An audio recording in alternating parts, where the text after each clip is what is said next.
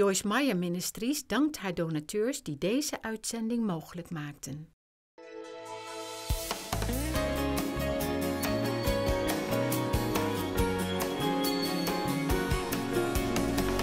The world is filled with wounded people who don't know how to be who they are. They're not being themselves because they think whoever they are is not worth anything.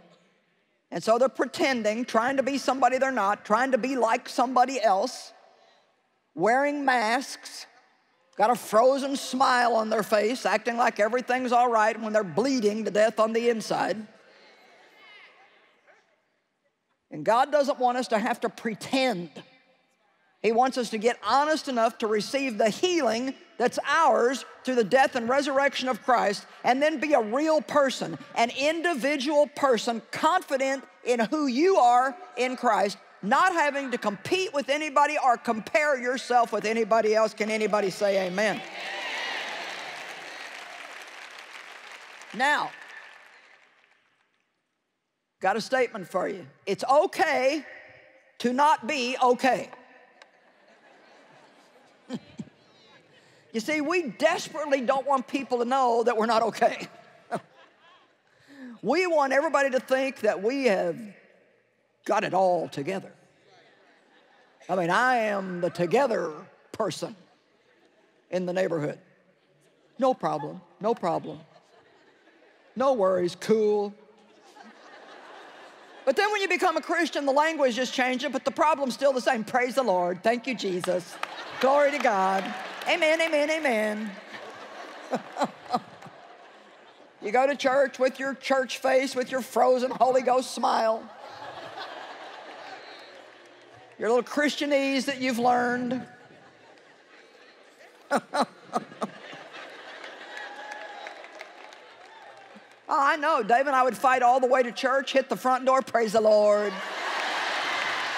Glory to God. Thank you, Jesus. Amen, amen. Woo, woo, woo. Get back in the car, fight all the way home. I'd get mad at him because he wanted to watch football, and then I'd go back in the bathroom and cry all day, spend the next day depressed, do that all week, and then go back to church the next week. Praise the Lord, glory to God, hallelujah. Come on, is anybody where I'm living? All right. But I tell you what, the Holy Ghost wants to take it apart. You better let him take it apart before you fall apart. And then let him put it back together so it's put in order right. You cannot get help from God if you will not admit that you need help. So the first thing we need to do is go to God and say, I love you, Lord, I appreciate my salvation, but I am a mess. And I want some truth. I don't want to live in deception. Here's another prayer to pray every day. God, open my eyes in any area where I am deceived and teach me truth. We'll talk a little bit more about deception in one of the other messages because we are so deceived in so many areas. And we think everybody else has got a problem. And it's your fault I'm not happy. And it's your fault I'm not happy. And if you would do this, then I wouldn't have this problem. Psalm 109:22. Let's take a look at how honest David was. For I am poor and needy, and my heart is wounded and stricken within me. I'm telling you, the psalmist David was shockingly real with God. As you read the Psalms, you find that he was not playing a pretend game. Let me say again, it is okay to not be okay. If you are not okay, you don't have to pretend that you are okay. You can say, I need help. I need help from God. James 5:16 says, confess your faults to one another that you might be healed and restored to a spiritual tone of mind and heart. Now, obviously, we know that we confess our sins to God and that our forgiveness comes from him. But it's good sometimes to just talk to somebody and get some things out of you. The problem we have today is because loyalty and honor has gone by the wayside, and integrity is a word that a lot of young people don't even understand. Many people find it difficult to find somebody that they can talk to and really trust that they're going to keep their secrets. But there are people.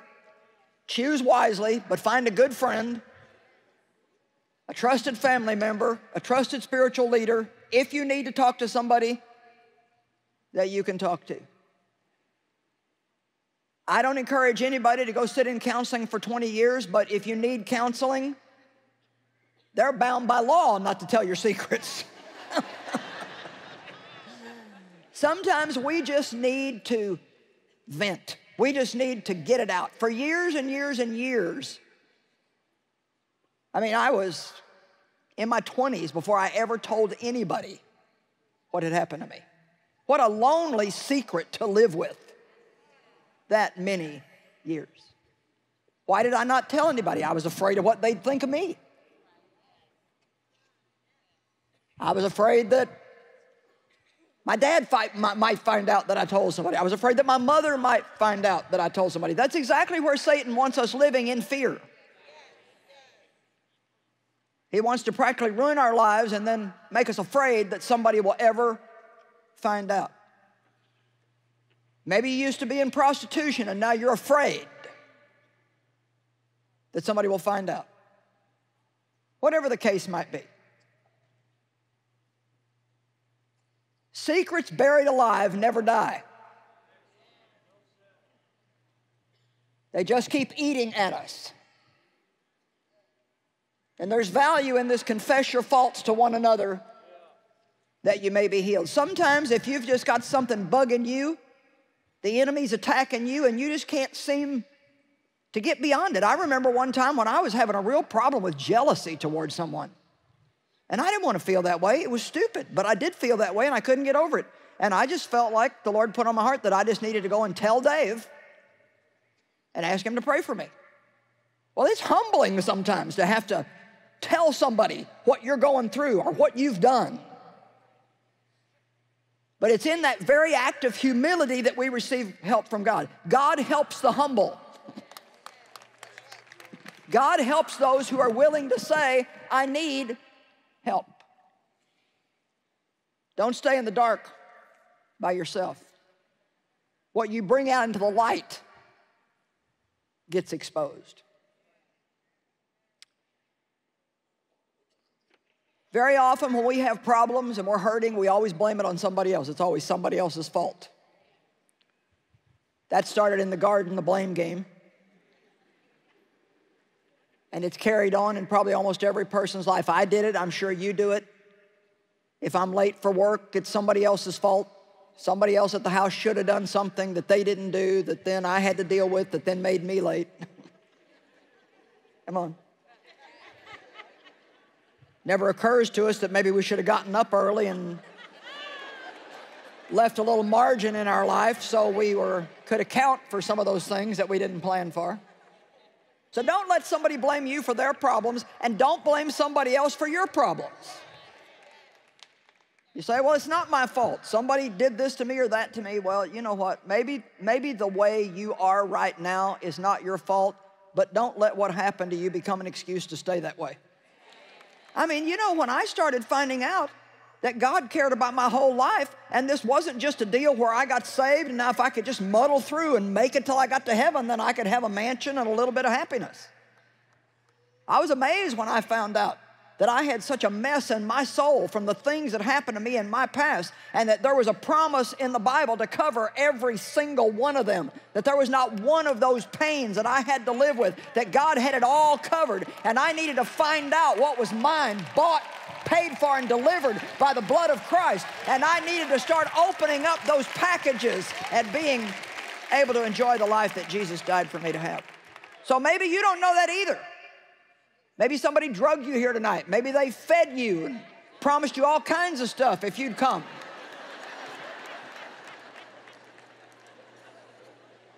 But the thing is now you're here. and you're not out of the building yet. When we come to a relationship with Christ, there's a divine exchange. Oh, I love it. He takes the bad stuff and gives us the good stuff. I'll give you an example. When I married Dave, I did not have a car. And Dave had a car. Now, as soon as I said I do, I had a car. How many of you get it? You understand it now, right? All right. Well, see, when you say, I receive Christ, that's like saying I do. And all of his goodness swallows up all of your nothingness. My not having a car got swallowed up by Dave's having a car. It was wonderful. All of a sudden, I had all kinds of stuff I didn't have before. It's a good deal. Jesus gives us joy for mourning, beauty for ashes, praise instead of depression, respect for ourselves instead of shame, forgiveness instead of blame, hope instead of despair, righteousness instead of guilt, and on and on and on and on and on. But you cannot keep the ashes and have the beauty. Now we're digging in. So what do you mean by that? Well, you know, if you want to have the beautiful life that Christ wants you to have, then you can't just get in a foul mood on Thursday and sit around all day and just think about all the junk that everybody's done to you your whole life and how ticked off you are and how you're going to get them back and you're going to shut them out and I'm not going to this and I'm not going to that.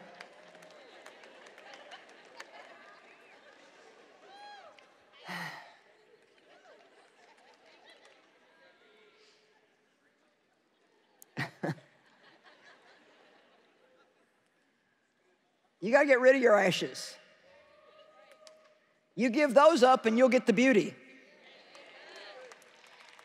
Amen? My brother died 2 or 3 years ago from alcohol and drugs and mental illness. He was 9 years younger than me. Had every opportunity to have a wonderful life. He could have been here in this conference tonight working on our staff. Did for a few years, and I don't have time to tell you the whole story, but by the time they found him in this building, his body was extremely decomposed, and so we had him cremated, and they sent his ashes back, and we took them to the most beautiful place that we could find and spread his ashes. We wanted him, he didn't have a very beautiful life, but we wanted his ashes to land up in a beautiful place because we believe because of things that he had gone through in his past that God did receive him home. He had accepted Christ as his Savior.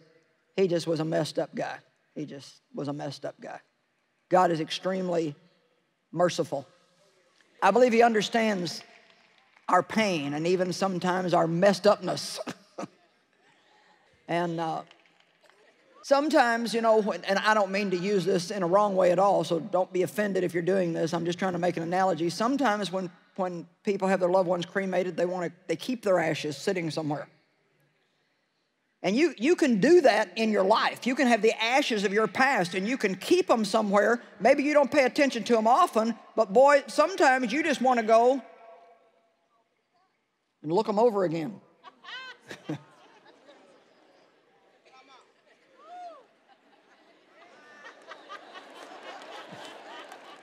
I'm suggesting that you take the ashes from your past and you spread them somewhere and let them get turned into beauty.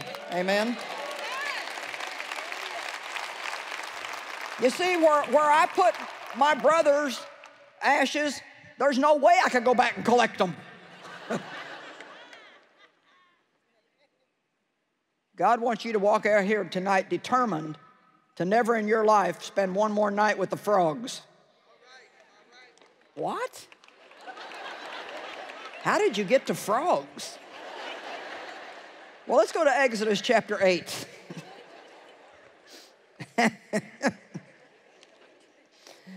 I'm actually going to redo this message and call it One More Night with the Frogs somewhere, but Exodus 8. The Israelites in slavery in Egypt cried out to God to send them a deliverer. Moses, who was a type of Christ, sent to deliver them. Pharaoh, who would represent the devil, did not want to let them go. So God sent plagues, one after another. They said, you are going to have one miserable life until you let my people go. Well, one of those plagues was frogs. Now, chapter 8, verse 1. Then the Lord said to Moses, go to Pharaoh and say to him, thus says the Lord, let my people go that they might serve me. And I'm here tonight to tell you that we're announcing to the devil, let God's people go that they might serve God. Amen? I'll be a mouthpiece for God tonight and say, thus saith the Lord, let my people go. Amen. And if you refuse to let them go, behold, I will smite your entire land with frogs. And the rivers shall swarm with frogs, which shall go up and come into your house, into your bedchamber, on your bed, upon your people, in your ovens, in your kneading bowls, and into your dough. God's painting a picture here. Frogs everywhere. You know, if you have misery in your life, it's everywhere you go. Frogs. Self-pity frogs. Anger frogs. Bitterness frogs. Hateful frogs. Come on, who's getting it? Frogs. All right. And the Lord said to Moses, say to Aaron, stretch out your hand with your rod over the rivers, the streams, the canals, and over the pools, and cause frogs to come up on the land of Egypt. So Aaron stretched out his hand over the waters of Egypt, and the frogs came up and covered the land.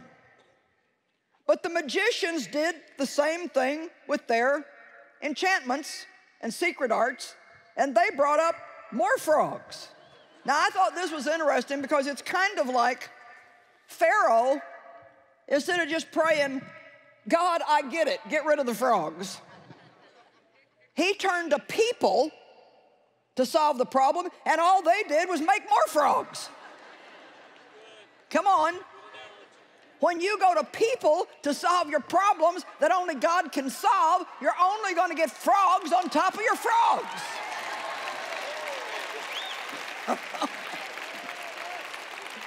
I mean, can you get a picture? Frogs in your bed. Frogs nibbling on your toes. Verse 8, then Pharaoh called for Moses and Aaron and said, entreat the Lord that he may take away the frogs from me and my people. And I will let your people go that they may sacrifice to the Lord. Now get ready. And Moses said to Pharaoh, glory over me in this, dictate to me when I shall pray to the Lord for you, your servants, and your people, that the frogs may be destroyed from you and your houses, and then they will remain only in the river. Moses said, okay, when do you want me to ask God to get rid of the frogs? And Pharaoh said, tomorrow. Now, do you want to spend one more night with the frogs?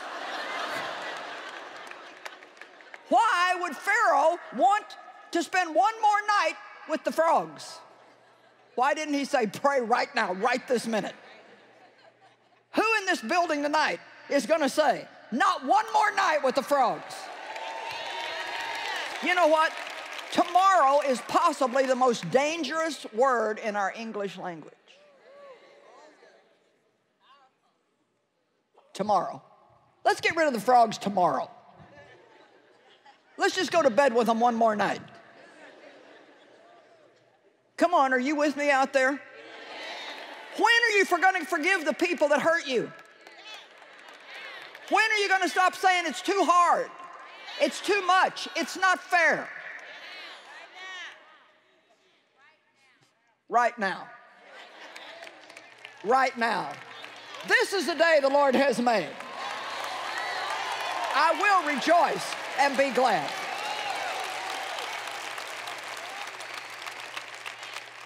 What is the most important moment in your life? Many of you would say the day that I received Christ. For many of you, that would be tonight.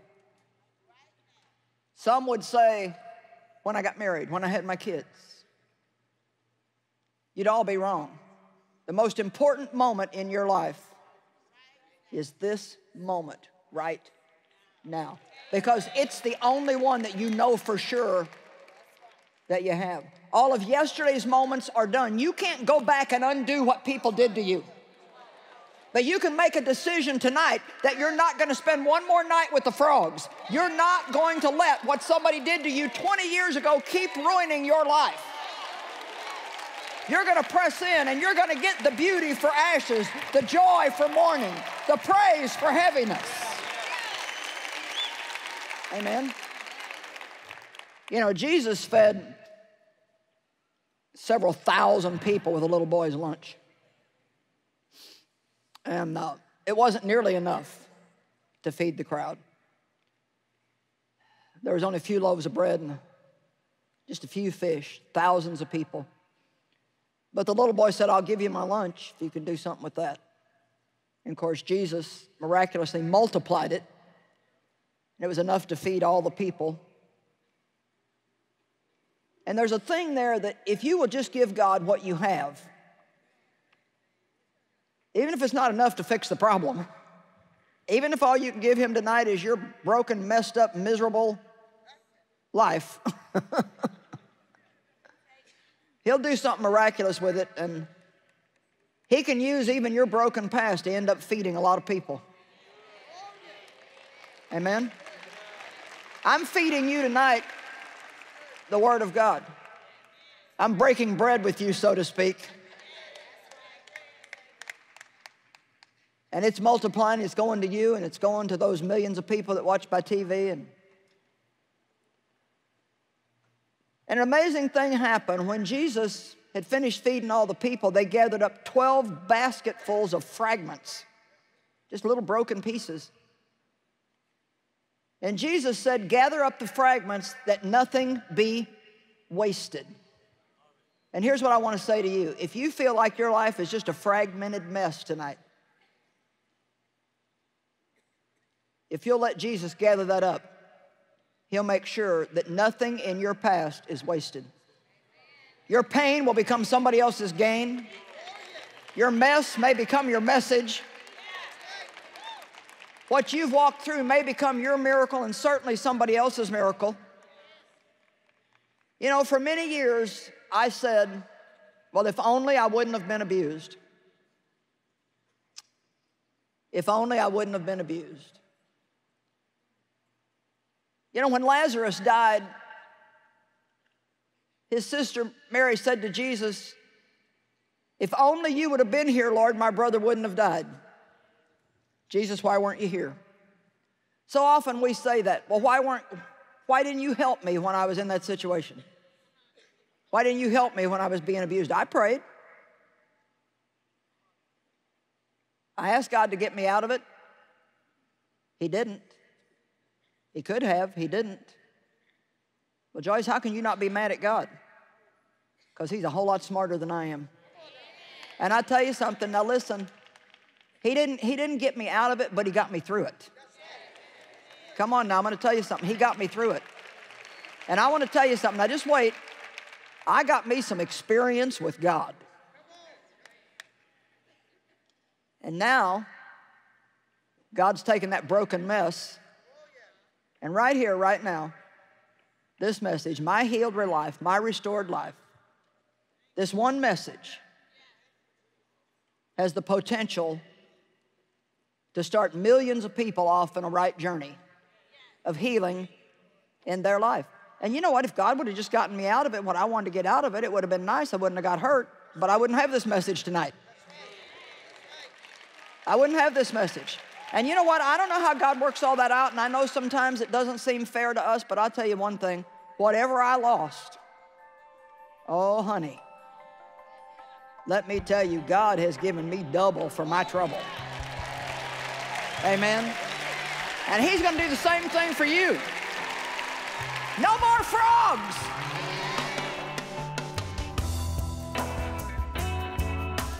Well, I believe it's time to make a decision to walk out of bondage, leave the frogs behind, and find the freedom that Christ died for you to have. Don't live in your past pain for one more day.